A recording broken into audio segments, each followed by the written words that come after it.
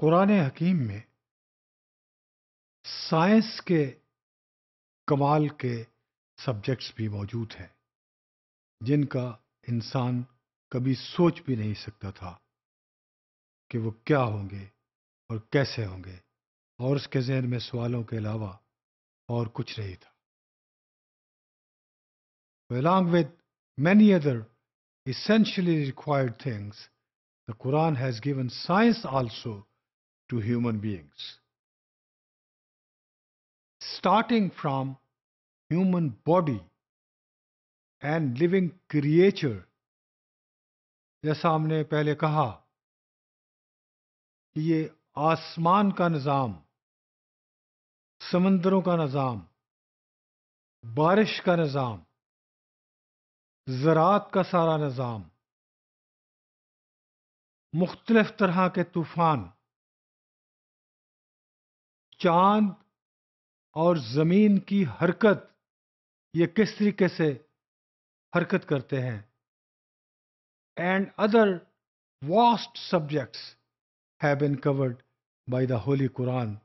concerning science. There are tremendous things which the man knew not before the revelation of the Holy Book, and then, having carried out many experiments and scientific tests, ultimately Quranic version stood true. It is true today and will be true forever. There are countless references which can be quoted. As example, Surah Baqarah, verse 164 reads, and I quote, "Indeed, in the creation of the heavens and earth, and the alteration of the night and the day, and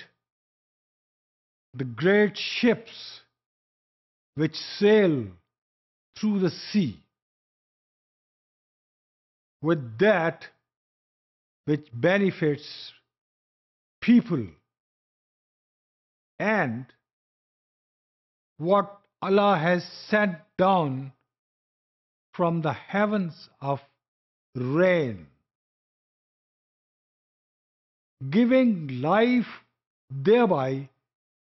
to the earth after its lifelessness, and dispersing therein every kind of moving creature." अब ये थोड़ी सी समझने की बात है कि जब जमीन मुर्दा हो जाती है,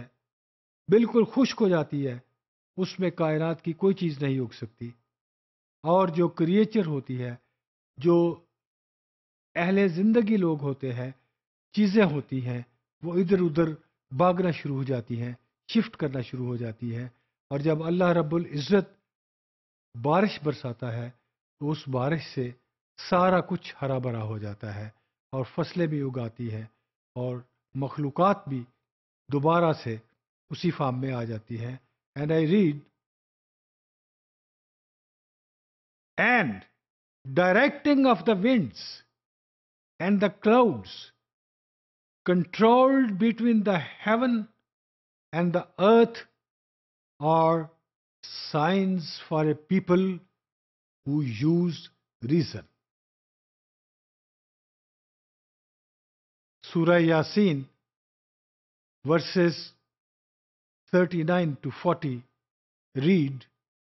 as, and I quote, "And the moon we have determined for it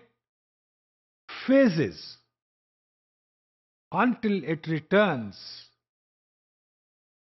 appearing like the old date stock,